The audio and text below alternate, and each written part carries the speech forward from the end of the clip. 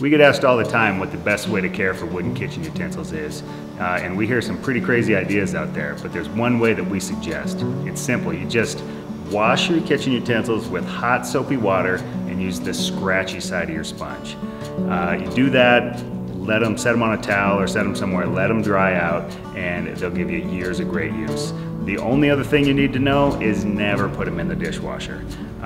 We've tested some pieces of wood in the dishwasher and run them up to like 20 times, and we didn't have any crack, we didn't have any warp, but once we pulled them out of the dishwasher, we could barely tell them apart. Even these really colorful woods that we used, we couldn't even tell which one was which. So if you want them to look good, hot soapy water with the scratchy side of your sponge.